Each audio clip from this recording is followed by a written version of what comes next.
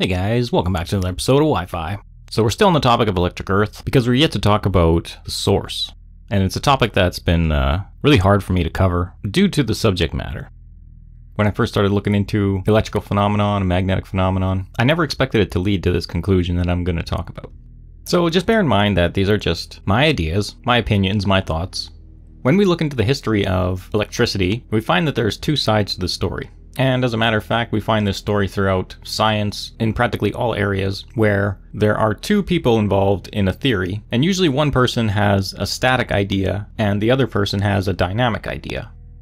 For example, DC and AC, where DC is like a static version of electricity and AC is like the dynamic version of electricity, where things are constantly changing, and in DC things are static, they're not always changing. And so you have this throughout all physics, basically. You know, we have objects that are moving in a straight line, and then we have objects that are spinning. And these two mechanics behave fundamentally different when it comes to observation and the way the forces are observed. And from what I noticed, it seems that the scientific community seems to accept the theories that are static in nature. And they seem to reject the dynamic ones unless they absolutely have to. You know, where there's just overwhelming evidence that the dynamic physics makes more sense than the static one. And it would almost appear that they go through an extreme effort to bury the information or discredit the one that comes up with the dynamic theory. Like for example, Nikola Tesla, he came up with the alternating current, and Thomas Edison came up with the direct current. And they tried very hard to get rid of Tesla's ideas because it was dynamic in nature. You see? So I don't want to dive too deep into the history of things, but I just want to mention that back in the day when General Electric was producing electric motors for the first time, there was a problem with them where that when you threw the switch to turn them off, sometimes they would just explode in your face. And part of that was because of how much energy was coming back through the lines when you would throw the switch. Well, they had hired a person called Charles Proteus Steinmetz, who was a brilliant man, because he actually was able to solve the problem. He was well known within the scientific community, but not really well known within the public community. I think part of that has to do with what he knew about the nature of electricity and magnetism. Well, fundamentally, they're the same thing. Anyway, if you want to know everything there is to know about electricity and magnetism, I highly recommend that you look into Charles Proteus Steinmetz's work, because he wrote basically all the fundamental books on electricity and magnetism. And you also look into the works of Oliver Heaviside, because he's basically like the mastermind behind electricity and magnetism.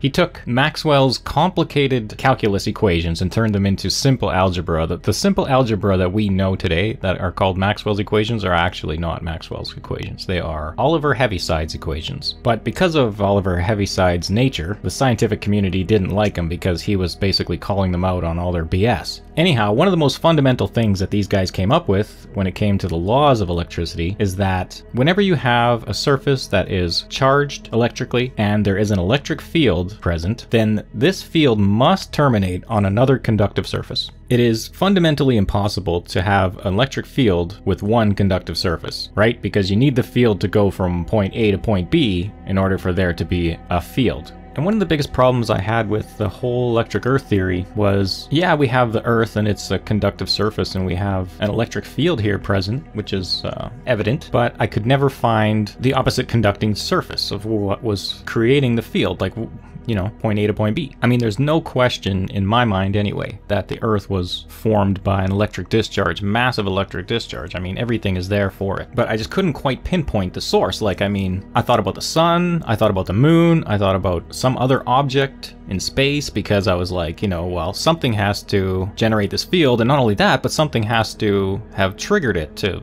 you know, be set off. Like, electric field doesn't just discharge for no reason, unless it either overcapacitates its conductive surfaces, then it discharges, you know, but it doesn't just happen for no reason, right? And so something is generating a charge, something is generating this electric field. And we also know that the electric field of the Earth is in a direction from the surface upward, or from the surface away, perpendicular in most cases. We know things like if you attach a wire to the ground and raise it really high into the air, the higher you go, the greater the potential will be on that wire. And so great, so we can establish that there is this electric field on Earth. Awesome. So we have one surface, the Earth, which is considered to be one of the most conductive materials, is ground. And so in order to create this potential difference here, this electric field, we need a second conducting surface that's basically equal in size and conductivity activity. And so naturally I began looking. I mean, do you know that feeling you get when you've been staring at a picture for hours and hours and hours, and then all of a sudden you realize that it wasn't actually the picture you were looking at, and there was an entirely new picture there, something you didn't expect, and it was profound and moving. You know that feeling? That feeling of realization that what you once thought was real turned out not to be? It's almost like those illusionary pictures where you finally see both sides of the illusion. It's like that moment when you find out that Santa Claus and the Easter Bunny and all these made-up fairy tales aren't real. Well, when I looked into the sky one night, I had to ask myself the question, what am I seeing? What is this, really?